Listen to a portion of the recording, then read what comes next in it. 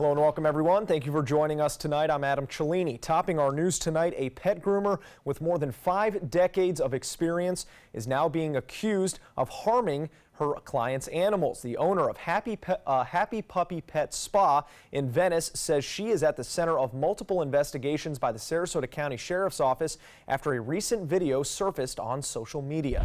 ABC 7's Erica Jackson joins us live from Venice to explain what one pet owner believes happened behind closed doors and how she is taking action. Erica.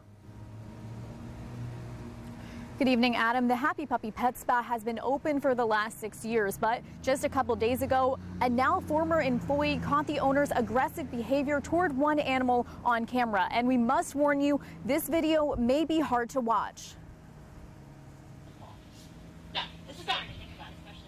This video, taken on Friday at the Happy Puppy Pet Spa in Venice, has been seen by nearly 200,000 people on Facebook. I wasn't surprised. I was out of my mind. Cynthia Crow believes this video is a very small piece of a larger puzzle. Just 2 weeks earlier, she picked up her dog Pumpkin from the Happy Puppy Pet Spa to learn he suffered a broken jaw, abdominal bruising, and damage to his ears while at the groomers. I'm suffering thinking of what she could have been doing to my dog and what she did to my dog, and I didn't see that. I do not hurt animals. I love them. The spa's owner, Phyllis Lucas, says she has never intentionally hurt a dog in her 54 years of pet grooming. She says Pumpkin was fine when she finished his grooming. She came back 10 minutes later to find the injured Yorkie poo. Lucas says the dog in the video, Bridget, passed out because she was stressed while getting groomed. I'm not choking the dog. I'm just holding her head while you just do a fast snap and she comes right back. The pet spa's phone is ringing off the hook with messages from animal rights activists from across the country. I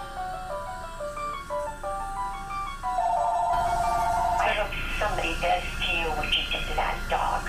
Lucas says she is now the subject of 2 investigations by the Sarasota County Sheriff's Office. One after Crow made a statement about Pumpkin's condition, and another against a former employee who took this video. I don't want to see that again because I can't stand to see her choking the dog. Crow says Pumpkin can't open his mouth to eat, bark, or yawn because it will be closed in a muzzle for the next 8 to 12 weeks. She wants this to be a lesson for other pet owners to do extensive research before choosing a groomer. He's never ever going to a groomer.